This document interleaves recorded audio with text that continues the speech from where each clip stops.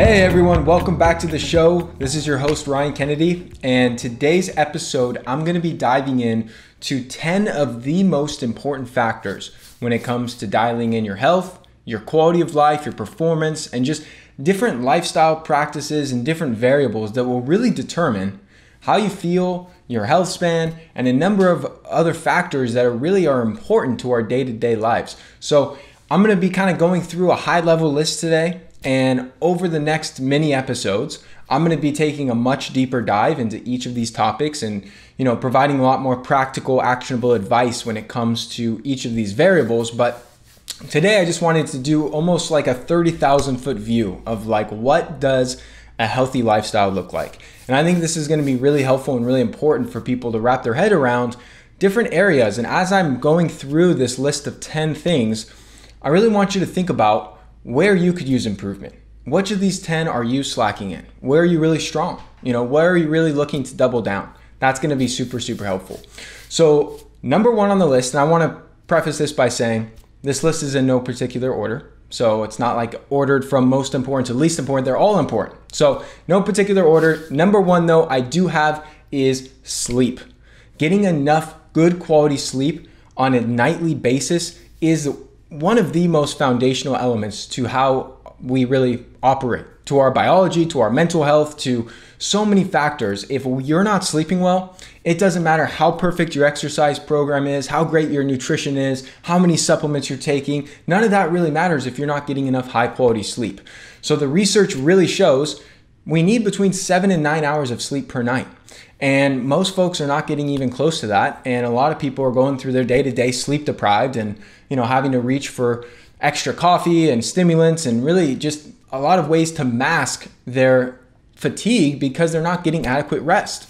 So again, I'm going to cover really specific and actionable actionable things that you can do in a later episode dedicated to sleep. But what it really comes down to is doing your best to get to bed early, trying to align your sleep schedule with the sunrise so that you can get outside first thing in the morning, get that sunlight directly into your eyes to set the circadian rhythm and really start to hone in on that biological clock and gaining consistency and making sure you have a good evening routine practice to wind down and relax and decompress. Those are all going to be incredibly critical factors that go such a long way as you start to really improve your sleep quality and then just making it a priority, not going out late drinking or whatever else people might do late at night. I'm more of an early bird, so you'll be hard pressed to find me not asleep after 10 p.m. Probably 99% of the time. But I do understand some folks have trouble winding down and turning off their brain, and so again, I'm going to do a complete podcast on evening routines and really kind of go towards some of my foundational practices. But number one on the list of 10 things is getting enough good quality sleep on a daily or rather nightly basis. Number two on our list is to minimize stress in your life and really adopt stress management practices and techniques because stress is going to be inevitable. We all have mental, emotional stress, and I'm not talking about physical stress as much, which I'm going to discuss later on in this list. I'm talking about chronic mental stress. From, oh man, I got this deadline at work, or I'm running late, or I have all these things to do and I'm feeling overwhelmed and stressed out, and all these different ways that we really build up our mental and emotional stress load.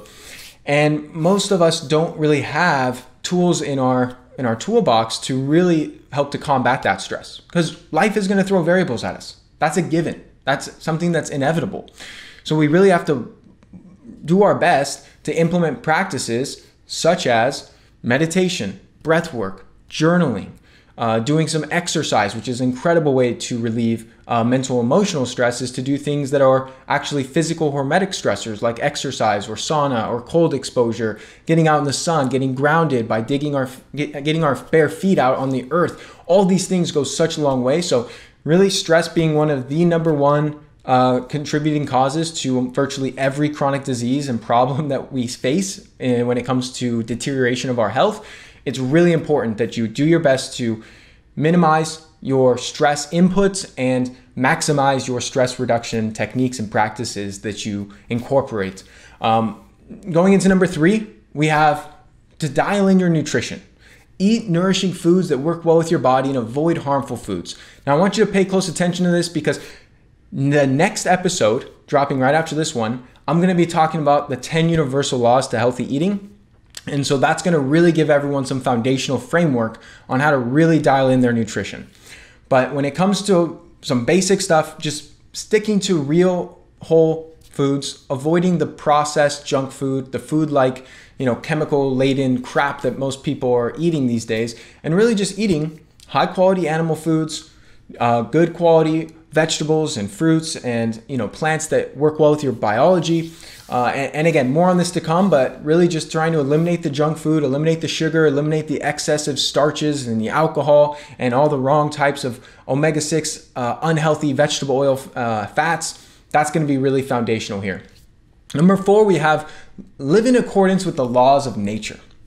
Now, this is very broad, but what I've found through all my research and also clinical experience helping others get well is that one of the leading problems that people have is that we're so domesticated that we've gotten out of sync with a lot of the quote unquote laws or just different rhythms of nature that really dictate how we thrive. We've evolved with the sun, we've evolved to really be outside, and yet so many of us in today's day and age spend upwards of 90% of our time inside. You could look up the statistics. It's nuts. Under these artificial junk lights, in front of computer screens and television screens, on our phones, and we're not getting out into the environment and the elements that really bring us health and vitality. So by living in accordance with the laws of nature, you really want to spend as much time as you can outside. You don't have to be in direct sunlight, because obviously you don't want to get sunburned. More on that to come, but you want to make sure that you're actually getting your eyes exposed to natural lighting, not the indoor junk light, the fluorescents and LEDs. That's going to help dial in your circadian rhythm. And we want to make sure we're getting sensible sun exposure. That means getting sun on your skin with minimal clothing for anywhere from 5 to 20 minutes. You don't go out for hours on end where you get burnt to a crisp, but doing it for a short period of time, somewhere around solar noon, which is typically around between 11 a.m. and 1 p.m. is going to really help your body to synthesize vitamin D, produce nitric oxide, help with melanin, help with all these different signaling pathways in the body that is so critical. So you got to get out in the sun, and then just getting your feet on the earth, getting the grounding benefits where we're absorbing all these electrons from the planet, helping to quell inflammation and helping with so many benefits. Breathing fresh air, and all these things that go along with just being immersed in either actual nature in the mountains or at the beach or in the desert, wherever it might be, but also just not spending time indoors whenever we have the opportunity. Even if you're working on your computer, if you go work out on your patio or your balcony instead of in your living room, you're going to be very well served. Number 5, we have exposing yourself to challenging environments. Now, this is physical and mental. So really getting out of your comfort zone. We're creatures of comfort. And the more things we do outside of our comfort zone, the better our opportunities are to grow and really adapt. It's this adaptation process. So physical examples of getting into challenging environments would be cold exposure, taking a cold shower or doing a cold plunge. Also hot exposure, hot thermogenesis, such as using the sauna or even doing some time in the hot tub or jacuzzi. These things are hormetic stressors, and because of the adaptation that they cause our bodies, it really provides widespread benefits. But I'm also talking about, mentally exposing yourself to challenging environments, things like public speaking or social engagements or things that get you outside your comfort zone that really you always feel good after the fact when you do these things, but you always have this hesitation. And being able to push past that not only delivers this sense of confidence moving forward, and that carries over into all aspects of your life, but it also is just really beneficial for your personal growth and for your evolution as a human, as a person.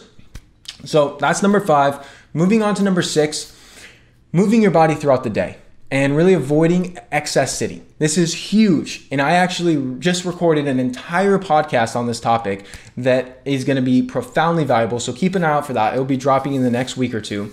But just this concept of low-level physical activity, moving your body and just not sitting on your butt for 8 hours or 10 hours a day, and just getting up doing some, even if it's something as simple as just walking to grab some water and back, walking to the bathroom, walking outside for 30 seconds, then walking back in and getting back on the computer. But breaking up that sedentary time is essential. And then just doing as much walking and movement as you can throughout the day really adds up to so many profound benefits. And then doing some form of beneficial exercise on a regular basis. So I kind of differentiate between movement versus exercise. Exercise being high intensity, being resistance training, high intensity interval training, steady state cardio. And so really going out and doing something you enjoy ideally. Of course you can go crush some time on the Stairmaster if that's your jam. But for me personally, and for people I work with, it's so much more sustainable and just overall beneficial when you find forms of exercise you enjoy. Now, I love weightlifting and pushing around some heavy objects, doing body weight exercises like pull-ups and push-ups and squats and things of that nature. But I also love mountain biking and surfing and, getting out on my stand-up paddleboard and all these things that are really light me up and bring more happiness and joy to my life, but also are very beneficial to my health in a lot of capacities. So really urge you to find things like that you could do, whether it be playing sports, a yoga class, that just helps you get, helps you move your body. That's what it comes down to, folks. Moving on to number 7, we have community. Community is everything. Having amazing, loving relationships and friendships with people who you genuinely enjoy being around. It's great to spend time with family, but sometimes family can be a little draining. I'm going to speak firsthand on this, and I love my family. My brothers, my dad, my extended family. I consider my girlfriend and her family, my family as well. But sometimes spending time with family can be a little draining. Depending on the relationship you have with a sibling or a parent or, an extended family member. So I also encourage you really to cultivate relationships and community with people who you just love to be around, who light you up, who uplift you, who make you a better person, and also having it be a two-way street. But that's really key. And there's a lot of ways to kind of form this community. Obviously, with the era of the internet and technology, we're able to use that with different apps and different websites and kind of going towards different ways to connect with people, but always in person is going to be ideal. And cultivating friendships with people that aren't going to be draining to your energy or are not conducive to your path. If you're looking to excel in your health, your fitness, maybe financially, business-wise, in your relationships, but you're hanging around a bunch of friends who are not really going anywhere, who don't have those same aspirations, who are fine working their 9-to-5 job and don't really have any desire to be an entrepreneur or do a bunch of awesome things in the world, they are actually going to deter you on your path. So it's best to actually distance yourself from people that don't see eye to eye with the direction that you want to take your life, and really focus on surrounding yourself with people who are going to be very conducive, who are heading in the same direction, who are going to be supportive of you and also be beneficial in terms of helping you with guidance and feedback and all that sort of thing. Number 8 is to really clean up your environment. Clean up your environment. I know this sounds vague at first, but let me elaborate.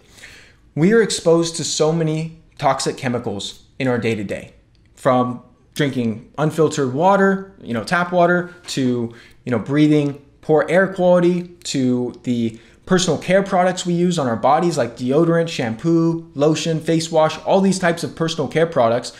They absorb into our skin, they absorb into our bloodstream and cause a lot of harm because a lot of these things are endocrine disrupting chemicals. Again, I'm going to go in this much more depth on the best brands, the best way to avoid these, the best way to detox in future episodes, but really just being mindful of how you surround yourself in your home and really trying to minimize your exposure by drinking filtered water, having access to fresh air, whether it's keeping your windows open or using an air purification system, making sure that you're choosing non-toxic personal care products and household cleaning products, making sure you're buying organic and eating high quality foods. All these things are going to go such a long way. So really cleaning up your environment. And also what goes along with cleaning up your environment is don't have a bunch of clutter everywhere. And I'm terrible with this, and I've gotten a lot better in the last couple of years of just being more organized and tidy, because all those little things, even though you may not realize it, is creating distractions for your mind. And a lot of times it's subconscious, but having a messy home, a messy workplace, it really creates a lot of chaos and disorganization within your own mind and your own headspace. So really having your environments as well when it comes to the layout and everything that goes along with that really in place. Really, really important. Number 9, number 10, I think are towards the top as far as the highest of importance, because they're going to really be a driving force for the number 1 through 8 items on this list. So number 9 is do something you love and are passionate about on a regular basis. Now, you could find this through your work. If you're blessed to be on a path where the work that you do is something that you're passionate about and things that you love, I'm very blessed to say that's the case for me. But also it could be pastimes. Maybe you love to read, or you love to garden, or you love to go swimming or go for a walk on the beach, or go hiking in the mountains. Whatever it is that lights you up, that you love, that you're passionate about, that you do this activity and you look forward to it, you enjoy it during, and then after you just feel amazing, do that. Do that as often as possible. Ideally daily, but if that's not feasible, at least a couple times a week. You have to really iron out time to make time for these types of activities. And it just has such a profound impact on your quality of life, on your levels of happiness, on your overall fulfillment. And so I really urge you to do something you love on a regular basis. And it could be, that's the greatest form of self-care, folks. Things that you love. And it could be exercise. It could be meditation. It could also be watching some Netflix maybe. I'm not a huge proponent of watching a bunch of mindless TV, but if it's something you love and something that you're passionate about and it lights you up and makes you feel better, I'm not going to tell you not to do it. That's up to you. And there's no wrong thing to do. And granted, obviously there's, harmful drugs and, different substance abuse problems people have, but that's not love. That's not passion. I want to make that clear. Just because it's giving you a quick dopamine boost or it's giving you an escape, it's not the same as what I'm talking about here. Number 10, last item on this list, is to dial in your life's mission, goal, or objective and to take steps to work towards achieving your purpose. Now, this is not easy, and it comes in all sorts of flavors and forms, but really having that direction, that mission, that passion of something that you're doing outside of yourself, some way of helping others, of giving back, of providing value to the world is what really leaves us feeling full and fulfilled at the end of the day. Doesn't matter how much money you have. It doesn't matter, the accolades or the material possessions. What matters is how you're really showing up to fulfill that mission or goal or objective in your life in order to really have that deeper fulfillment. So I appreciate you tuning into today's episode. Those are the 10 things that I think are just key components, just critical aspects to a healthy lifestyle, to an amazing life in general, and is really going to bring you not only more vitality, energy, and better well-being from a physical standpoint, but also bring you mental and emotional and spiritual fulfillment and happiness and health in those categories as well. So be sure to tune into the next episode. As usual, it'd mean the world to me if you shared this episode out to people in your life who you believe it could serve, and subscribe, leave a review for the podcast as I get it going again. Your support really means the world to me so I can reach as many people as possible. And so thanks again for listening in, and I hope you enjoy the rest of your day. Thank you so much for tuning in to today's episode. If you found it helpful, please share it along to anyone else you believe it can serve. You can find the show notes and resources we discussed at ryankennedyshow.com. Be sure to subscribe and leave a review for the show. Your feedback helps to support me on my mission to positively impact as many people as possible with this information. Much love, everyone.